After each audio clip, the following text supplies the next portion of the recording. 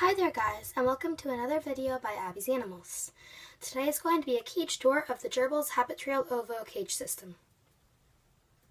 Hope you enjoy!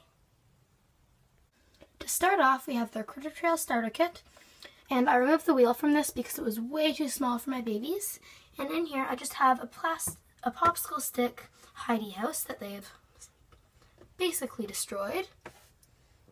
And then we have tunnels leading into their suite connected to a home. And there's Fauna eating in the den. Up here we have this ridiculous looking Habitrail water bottle, which I hate because it leaks. But it's basically the only water bottle compatible with Habitrail cages.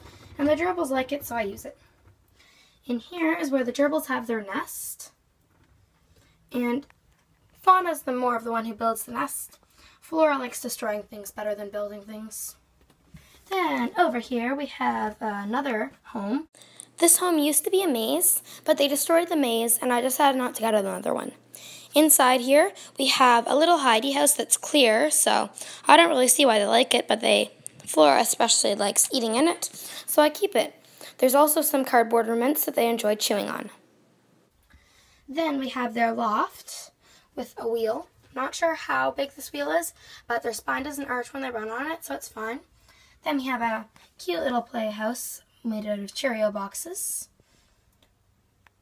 And then we have, I forget what this is called, it's just a little hidey house, ceramic. They like it a lot. Fauna enjoys peeing in it, which is awfully fun for me to clean up. Thank you for watching. See you next time.